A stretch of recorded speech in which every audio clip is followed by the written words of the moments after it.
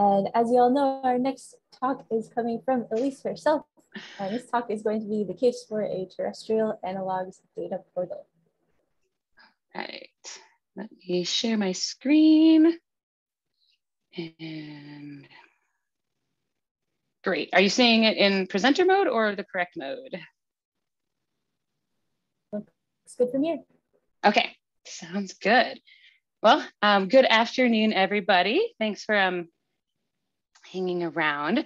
I'll get right into it. So, and this is a perfect, Sarah's talk was perfect to lead into this because I'm going to be talking about community needs for data preservation and our work in developing a terrestrial analogs data portal. There we go. Okay, so many of us are familiar with the PDS, the Planetary Data System. This is an existing, highly respected and highly used repository that is primarily used for planetary mission data. It has very well-defined data and metadata standards, and it's also peer-reviewed. Now, the problem when it comes to terrestrial analog data is that there are no current standards for archiving, and there's no current standards or over repository. And in addition, like Sarah mentioned, there's a huge range of data types and formats and volumes when it comes to collecting data in the field. And so it's pretty tricky to figure these things out about how to properly archive your data. And this is something that's recognized throughout the community. The PDE IRV report that came out earlier this year had a finding that there's a need for a primary repository for planetary analog data. We also see this within the community. So here at the USGS, 2 years ago, we had released a community survey.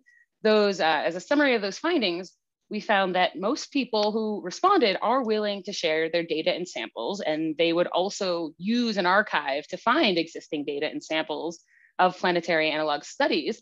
However, there is a lack of knowledge and a lack of guidance in how to find this data and also how to archive the data. So it's not common knowledge how to archive the data.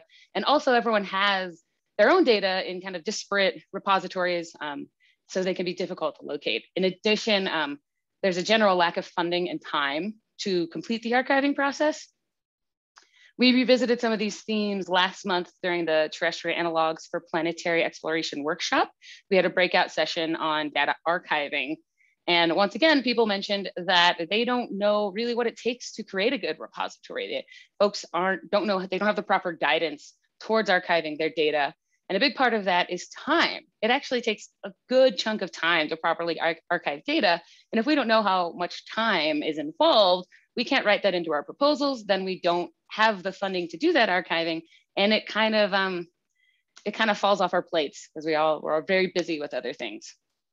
Another big topic of conversation during the workshop was that a data archive needs to make sure that the data that's put in there is usable and it's very trustworthy. So usability and trustworthy are dependent on having clear metadata standards. And then on top of that, we have to make sure that there's a low barrier to access and use. We don't want to make it exceedingly difficult for folks to access this data and use this data, especially if they're their early career or maybe using a method or data type they haven't used before. So at the USGS at Astrogeology, we have started creating our own data portal, which is pretty exciting. And this is based on the USGS Science-Based Catalog. So the USGS Science-Based is a repository. It's a trusted long-term repository that already exists. We use it internally within the USGS to host our data, and then it becomes publicly available. And it has strict metadata standards. It's trusted within the community. It allows for persistent URLs and central search and discovery of the entire USGS catalog. And then on top of that, it also meets the legal and functional requirements needed by NASA for a data portal repository. So it's nice that we have this catalog already available that we can build on to make a terrestrial analog data portal. Now, what we're hoping, well, not hoping, we're gonna do it. When the data portal is fully functional, it will allow for both direct hosting of data. so that folks can upload their data directly to our repository, but also connected to other trusted repositories. So that I know there are other, I know there's an astrobiology repository, there are other repositories out there, and we want to be able to link to them so that we don't have to recreate everything and submit everything. And some good news, we have a beta site that is functional as of this month. It is open for archiving contributions, and this first version allows for basic geospatial and text search of ScienceBase. So just as a quick preview, this is what the main page looks like. There's a URL here. I can copy it into the chat after I'm done speaking. And you can see in the main interface right here, we have some geospatial data. Right now it's showing the impact crater database for the Earth, and we're eventually going to update it with more. You can see there's one volcano up here, Polarhraun in Iceland as our one volcanic analog for now. And then the basic functionalities that it has so far. Up here is information about how to contribute. So you can click on there. There's information about how you can contribute, our metadata standards, the contact info. We'd love it if people get in contact with us if you want to start contributing data. You can also currently search by location. So you draw a box, you can find all the data submitted that's within the ScienceBase. So this doesn't necessarily query anything that's terrestrial analog related. Right now, it just returns all the data geospatially within that area.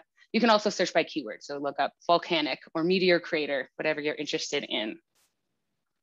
Like I said, this is beta. It's very new website. So if you visit, feel free to offer some suggestions about improving it in the future.